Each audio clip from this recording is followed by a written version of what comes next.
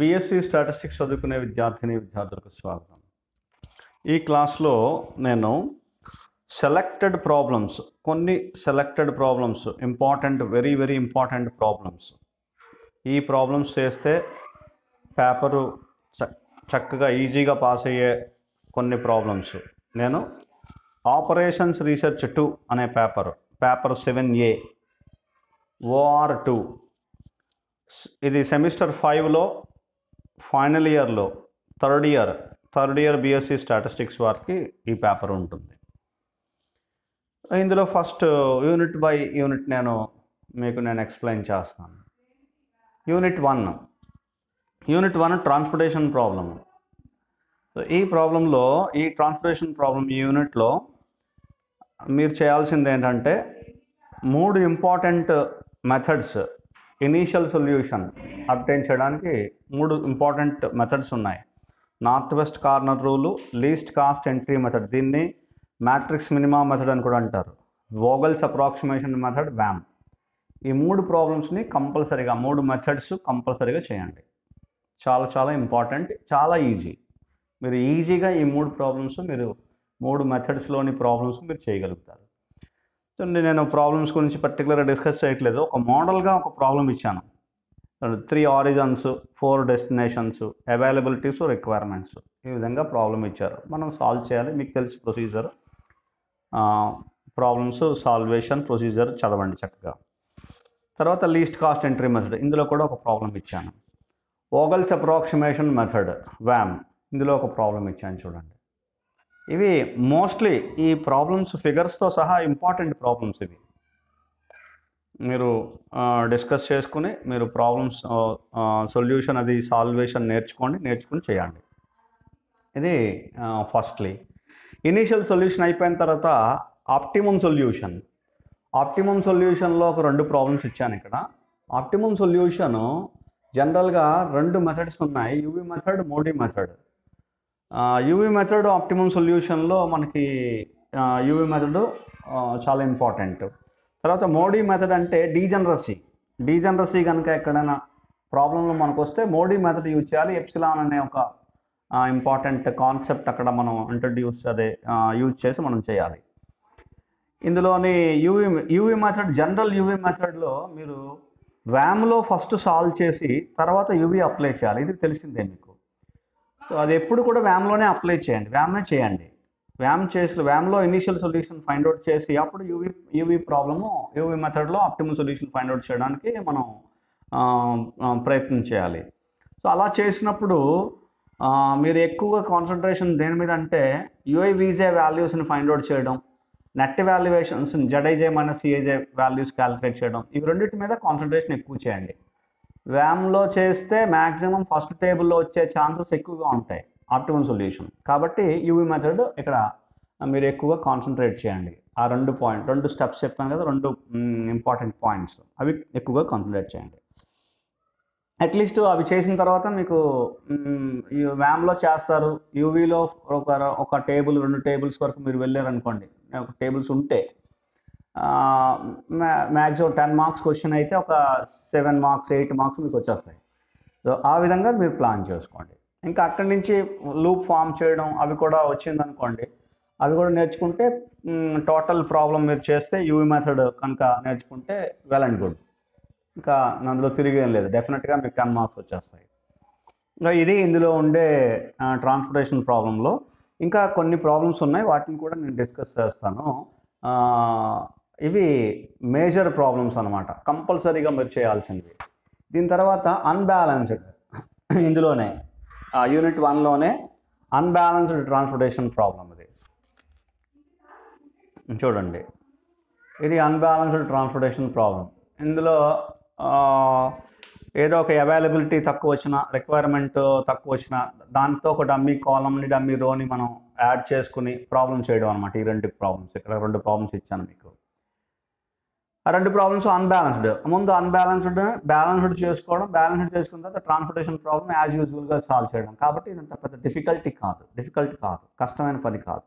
కాబట్టి మీది ప్రాబ్లమ్స్ కూడా మీరు చేయగలుగుతారు. సో ఇంతవరకు మీకు ఇచ్చాను. ట్రాన్స్షిప్మెంట్ ప్రాబ్లం అని ఇంకోటి ఉంది, కానీ నేను దాన్ని డిస్కస్ చేయలేదు. మీరు ఇంతవరకు చేయండి. ఈ ప్రాబ్లమ్స్ ఎనఫ్, మీరు కంపల్సరీగా వచ్చే ప్రాబ్లమ్స్ ఇవి. తర్వాత యూనిట్ 2లోకి వస్తే యూనిట్ 2 అసైన్మెంట్ ప్రాబ్లము. యూనిట్ 2 అనేది అసైన్మెంట్ ప్రాబ్లము. ఇందులో చాలా ఇంపార్టెంట్ ఏంటంటే హంగేరియన్ మెథడ్. హంగేరియన్ మెథడ్లో మనం కనుక మనం ప్రాబ్లమ్స్ మనం చేస్తే, మెథడ్ నేర్చుకుని ప్రాబ్లమ్స్ మనం చేస్తే, వేరియస్ కైండ్స్ ఆఫ్ ప్రాబ్లమ్స్ ఉన్నాయి. ఇందులోని కూడా బ్యాలెన్స్డ్, అన్బ్యాలెన్స్డ్, తర్వాత మ్యాక్సిమైజింగ్ ప్రాఫిట్, ఇవన్నీ ఉన్నాయి. తర్వాత మల్టిపుల్ సొల్యూషన్స్ కూడా ఉన్నాయి. అన్నీ కూడా కవర్ అయిపోతాయి. మనం ఒక హంగేరియన్ మెథడ్ ఒక్కటి నేర్చుకుంటే ఈ యూనిట్ మొత్తం కవర్ అయిపోతుంది. హంగేరియన్ మెథడ్ జనరల్గా మినిమం కాస్ట్ని కోసం మనం క్యాలిక్యులేట్ చేస్తాం. మినిమం అసైన్మెంట్ కాస్ట్ వస్తుంది. సో ఫర్ ఎగ్జాంపుల్ ఈ ప్రాబ్లం చూడండి, 4 jobs 4 machines. So assignment problem Hungarian method use చేస్తే ఈ ప్రాబ్లం మనకి ఈజీగా సాల్వ్ అవుతుంది. అలాగే జాబ్స్ 5 జాబ్స్ 5 పర్సన్స్, ఇది కూడా బ్యాలెన్స్డ్. ఇప్పుడు అన్బ్యాలెన్స్డ్ చూడండి, ఇక్కడ ఉంది అన్బ్యాలెన్స్డ్. 3 జాబ్స్ 4 మిషన్స్, దీన్ని బ్యాలెన్స్ చేసుకోవాలి. ముందు ఏం లేదు, 0 0 0 పెట్టుకోవాలి అంతే. డి అనే ఒక డమ్మీ పెట్టుకొని 0 0 0 పెట్టుకోవాలి అంతే. ఏ కాలం తక్కువైతే కాలం యాడ్ చేస్తాం, రో తక్కువైతే రో యాడ్ చేస్తాం. యాడ్ చేసుకుని యాజ్ యూజువల్గా అసైన్మెంట్ ప్రాబ్లం మనం క్యాలిక్యులేట్ చేయడం అంతే, అంతకుమించి ఇందులో చేయాల్సింది ఏం లేదు. కాబట్టి చాలా ఈజీ ఈ ప్రాబ్లం ఎవ్వరు వదలకూడదు. తర్వాత మ్యాక్సిమైజింగ్ ప్రాఫిట్, ఇది కూడా కష్టపడక్కర్లేదు. హైయెస్ట్ ఎలిమెంట్, హైయెస్ట్ కాస్ట్ ఎక్కడ ఉందో తీసుకుని అన్నిటిలోంచి సబ్ట్రాక్ట్ చేసి, అన్ని హైయెస్ట్ కాస్ట్ నుంచి సబ్ట్రాక్ట్ చేయాలి. లాస్ మ్యాట్రిక్స్ వస్తుంది. దాని నుంచి అగైన్ అసైన్మెంట్ ప్రాబ్లం యూజ్ చేసి, హంగేరియన్ మెథడ్ యూజ్ చేసి అసైన్మెంట్ ప్రాబ్లం సాల్వ్ చేస్తాం. మళ్ళీ అగైన్ ఈ ప్రాబ్లంలోకి వచ్చి మీ సొల్యూషన్ చూసుకుంటాం అంతే. సింపుల్. ఇది కూడా పెద్ద కష్టపడక్కర్లేదు. కాబట్టి ఈ రకమైన ప్రాబ్లమ్స్, మీరు అన్ని ప్రాబ్లమ్స్, ఇందులో ఏ ప్రాబ్లం మీరు వదలాల్సిన అవసరం లేదు. ఒక ప్రాబ్లం నుంచి ఇంకో ప్రాబ్లం ఏ విధంగా చేస్తాం అని చూసుకుంటే చాలు. ఒక్క హంగేరియన్ మెథడ్ నేర్చుకుంటే అన్ని ప్రాబ్లమ్స్ సాల్వ్ అయిపోతాయి. అలాగే మల్టిపుల్ సొల్యూషన్, ఆర్బిటరీ అసైన్మెంట్ ఉంటుంది. అందులో ఆర్బిటరీ అసైన్మెంట్ ఎలా చేయాలి, ఏం చేయాలి ఒకసారి ప్రాబ్లమ్ను చూసి డిస్కస్ చేస్తే సరిపోతుంది. నెక్స్ట్ ఇది యూనిట్ 2. సో యూనిట్ 2 అనేది సింపుల్, ఎవరు కూడా ఇది వదలకూడదు. Next unit 3. యూనిట్ 3లో ఏంటంటే సీక్వెన్సింగ్ ప్రాబ్లం. ఇందులో చాలా ప్రాబ్లమ్స్ ఉన్నాయి, బట్ కొన్ని ప్రాబ్లమ్స్ నేను డిస్కస్ చేస్తున్నాను. n జాబ్స్ 2 మిషన్ ప్రాబ్లం, ఇది compulsory. n jobs 2 machines, machine ఏ మిషన్ బి, n జాబ్స్. అలాగే ఇంకో ప్రాబ్లం కూడా ఇచ్చాను ఇక్కడ చూడండి, జాబ్స్ 6 జాబ్స్ ఉన్నాయి, మిషన్ 1 మిషన్ 2 మిషన్స్. ఇది ఒక ప్రాబ్లం. తర్వాత వీటిలో ఏంటి క్యాలిక్యులేట్ చేయాలంటే total elapsed time. First optimum sequence అయిపోయిన తర్వాత టోటల్ ఎలాప్స్డ్ టైం కోసం మనం క్యాలిక్యులేట్ చేస్తే టైం ఇన్ టైం అవుట్ మనం క్యాలిక్యులేట్ చేసుకుంటే మిషన్ ఏ machine B machine 1 machine 2 calculate చేసుకుంటే ఐడియల్ టైం కూడా వస్తుంది. Ideal time for machine A machine B రెండు క్యాలిక్యులేట్ చేసుకుని టోటల్ ఎలాప్స్డ్ టైం క్యాలిక్యులేట్ చేయడం వరకు చేయండి, సరిపోతుంది అంతే. ఆప్టిమమ్ సీక్వెన్స్, తర్వాత total elapsed time, time in time out calculate చేసుకుంటూ total elapsed time, ideal time for machine A machine B రెండు క్యాలిక్యులేట్ చేయండి. అలాగే n జాబ్స్ 3 మిషన్స్, ఇది కూడా ఈజీయే, కష్టం అని మాత్రం అనుకోవద్దు. చాలా ఈజీ, చాలా ఈజీ ఇది కూడా. మీ మెథడ్ ఈ ప్రొసీజర్ వస్తే ఈ ప్రొసీజర్ వచ్చినట్టే. n జాబ్స్ 2 మిషన్ ప్రాబ్లం వస్తే n జాబ్స్ 3 మిషన్ ప్రాబ్లం కూడా వచ్చినట్టే. జాగ్రత్తగా మీరు చూడండి ఎలా చేయాలి, ప్రాబ్లం ఎలా చేయాలి, 2 మిషన్స్ ఎలా యాడ్ చేయాలి. ఫర్ ఎగ్జాంపుల్ 1 2 యాడ్ చేయాలా, 2 3 యాడ్ చేయాలా, ఏంటి యాడ్ చేయాలనేది మీకు ఈజీగా మీకు ఐడెంటిఫై అవుతుంది. ఒకసారి అది ఆ ప్రాబ్లం ప్రాక్టీస్ చేస్తే చాలు. ఈ 2 ప్రాబ్లమ్స్ చేస్తే ఆల్మోస్ట్ ఈ సెక్షన్ అయిపోయినట్టే. డెఫినెట్గా ఈ రెండిట్లో ప్రాబ్లం వస్తుంది డ్యామ్ షూర్. ఓకే, సో కాబట్టి n jobs 2 machines, n jobs 3 machine problem చేయండి, ఆల్మోస్ట్ అయిపోయినట్టే. ఒకవేళ ఇంకా మీరు చేయగలరు అనుకున్నప్పుడు గ్రాఫికల్ మెథడ్ అని ఒక మెథడ్ ఉంది, ఇందులో చూపిస్తాను చూడండి. చూడండి, 2 jobs k machines graphical method. ఇది కూడా చాలా సింపుల్. ఒక్కసారి మెథడ్ కనుక మీరు క్యాచ్ చేయగలిగితే, పట్టుకోగలిగితే, అలాగే దాన్ని కొంచెం ప్రాక్టీస్ చేస్తే ఈ ప్రాబ్లము చాలా డెడ్ ఈజీ, చాలా ఈజీ. సో 3 4 2 6 2 అంటే 3 7 9 15, 17 అంతే. వాటన్నిటిని పాయింట్ వైజ్గా 3 దగ్గర, 7 దగ్గర, 9 దగ్గర అలాగే మనం ఒక యాక్సిస్ తీసుకుని ఎక్స్ యాక్సిస్లో ఏదో ఎక్స్ యాక్సిస్ అనుకోండి హారిజాంటల్ లైన్ తీసుకుని అలా జస్ట్ సింపుల్, చాలా సింపుల్ బ్లాక్స్ డ్రా చేయడం. అలాగే జాబ్ 2లో సీక్వెన్స్ ఆఫ్ మిషన్స్ ఏ విధంగా ప్రాసెసింగ్ టైమ్స్ పెడతామో అలాగా చూసుకొని జస్ట్ గ్రాఫికల్గా సాల్వ్ చేయడమే. సో మీరు ఒకసారి ఈ ప్రాబ్లం అనేది చూడండి, నేను వీడియోలో చేసి ఉన్నాను, మీరు ఒకసారి మీరు చూస్తే మీకు అర్థమైపోతుంది. సో సింపుల్గా ఉంటుంది, ఇది వదిలేయాల్సిన పనేం లేదు. సో ఈ మెథడ్ కూడా మనం చేసాం అనుకోండి చాలు ఎనఫ్. మన యూనిట్ 3 అయిపోయినట్టే. యూనిట్ 3 చూడక్కర్లేదు, ఇట్స్ వెరీ సింపుల్ యూనిట్. తర్వాత unit 4 network scheduling. Network షెడ్యూలింగ్లో important topics 2, CPM, పెర్ట్. ఇప్పుడు సిపిఎం చూద్దాం. సిపిఎంలో ఏం చేయాలి, ఏ ప్రాబ్లం ఇచ్చినా సరే డయాగ్రామ్ కన్స్ట్రక్ట్ చేయాలి. ఫస్ట్ ఇక్కడ రాసాను, draw the network diagram and critical path. ఇవి 2 ఇంపార్టెంట్గా మీరు చేశారనుకోండి, ఈ రెండింటిని చేస్తే చాలు ఎనఫ్. మీకు 80% ఆఫ్ ది ప్రాబ్లం. ఇంకేమైనా ఉంటే క్వశ్చన్ ఉంటే అడుగుతాడు, టోటల్ ఫ్లోట్ అని కానీ ఏమైనా అడిగితే ఆ క్వశ్చన్ మనకు వస్తే చేస్తాం. అదే 80% ఆఫ్ ది మార్క్స్ వచ్చినట్టే. ఇవి 2 అడిగాడు అనుకోండి 100% వచ్చినట్టే. సో యాక్టివిటీ ఇస్తాడు, డ్యూరేషన్ ఇస్తాడు, మనం నెట్వర్క్ డయాగ్రామ్ ఒకటి కన్స్ట్రక్ట్ చేస్తాము. నెట్వర్క్ డయాగ్రామ్ కన్స్ట్రక్ట్ చేయడానికి యాక్టివిటీ 1 to 2, 1 to 3, 1 to 4 ఇలా ఇస్తే ప్రాబ్లం లేదు, డైరెక్ట్గా కనెక్ట్ చేస్తాం. ఇలా ఇస్తే మాత్రం కొంచెం జాగ్రత్తగా రిలేషన్స్ చూసుకోవాలి. వీటిని రిలేషన్స్ అంటారు, వీటిని లేదా కన్స్ట్రైంట్స్ అని అంటారు. ఏ లెస్ దాన్ డి కామా ఈ, బీడీ లెస్ దాన్ ఎఫ్, అలా రిలేషన్స్ ఉంటాయి. ఆ రిలేషన్స్ యూజ్ చేసి మనం నెట్వర్క్ డయాగ్రామ్ డ్రా చేయాలి. ఆ తర్వాత ప్రాబ్లం లేదు, మిగతాదంతా సింపుల్ యాజ్ యూజువల్. ఈ ప్రాబ్లం ఏం చేస్తామో అదే ఇక్కడ కూడా చేస్తాం. ఇది సిపిఎం సంబంధించింది. సో మీరు ఏం చేయాలి, సిపిఎంలో నెట్వర్క్ డయాగ్రామ్ డ్రా చేయాలి, క్రిటికల్ పాత్ ఫైండ్ అవుట్ చేయాలి, అంతే. అంతవరకు మైండ్లో పెట్టుకోండి ఫస్ట్. అది అయిపోతే 90%, 80% వర్క్ అయిపోయినట్టే, 90% వర్క్ అయిపోయినట్టే, రైట్. నెక్స్ట్ పెర్ట్. పెర్ట్లో ఏంటంటే ఇగో ఇలాగా T0, TM, TP అని వాల్యూస్ ఇస్తాడు యాక్టివిటీ ఇచ్చిన తర్వాత. Activity T0, TM, TP, optimistic, most likely, pessimistic times ఇస్తాడు. టైమ్స్ ఇస్తే వాటిని యూజ్ చేసి క్యాలిక్యులేట్ చేయాలి. ఇక్కడ కూడా రిలేషన్స్, యాక్టివిటీ, ఇమీడియట్ ప్రెడిసర్. ఇలాంటి ప్రాబ్లం ఇక్కడ కూడా వస్తుంది. ఇమీడియట్ సిపిఎంలో కూడా ఇమీడియట్ ప్రెడిసర్ అని ఇస్తాడు. ఏకి ముందు యాక్టివిటీ, బికి ముందు, సికి ముందు యాక్టివిటీస్ లేవు, డికి ముందు ఏ ఉంది, ఈకి ముందు బి ఉంది, అలాగా ప్రెడిసర్ యాక్టివిటీస్ అంటారు వాటిని. సో అలాగే T0, TM, TP ఇస్తారు. వీటిని తీసుకుని మనం సాల్వ్ చేయాలి, అంతే. నథింగ్. అంటే ఇక్కడ కూడా ఏం చేయాలి, ఫస్ట్ నెట్వర్క్ డయాగ్రామ్ డ్రా చేయాలి, క్రిటికల్ పాత్ చేయాలి, అప్పుడు expected project length for each activity, expected variance of the project length, అలాగా అన్నీ కూడా మనం యాక్టివిటీస్ క్యాలిక్యులేట్ చేయాలి. తర్వాత ప్రాబబిలిటీస్ ఇస్తారు, ఏదైనా ఒక సడన్ కైండ్ ఆఫ్ ప్రాబబిలిటీ ఇస్తే అలా క్యాలిక్యులేట్ చేయాలి. Probability of completing the sudden work, completing the project within 25 days అలా ఇచ్చాడు అనుకోండి, అది మనం క్యాలిక్యులేట్ చేయాలి, అంతే. సో ఆ ప్రాబబిలిటీ కూడా మనం ఈజీగానే క్యాలిక్యులేట్ చేయగలం, జస్ట్ అందులో పెద్ద కష్టమైన పని ఏం కాదు. నార్మల్ డిస్ట్రిబ్యూషన్ టేబుల్ తీసుకుని నార్మల్ టేబుల్స్ తీసుకుని చూస్తే క్యాలిక్యులేషన్ అయిపోతుంది.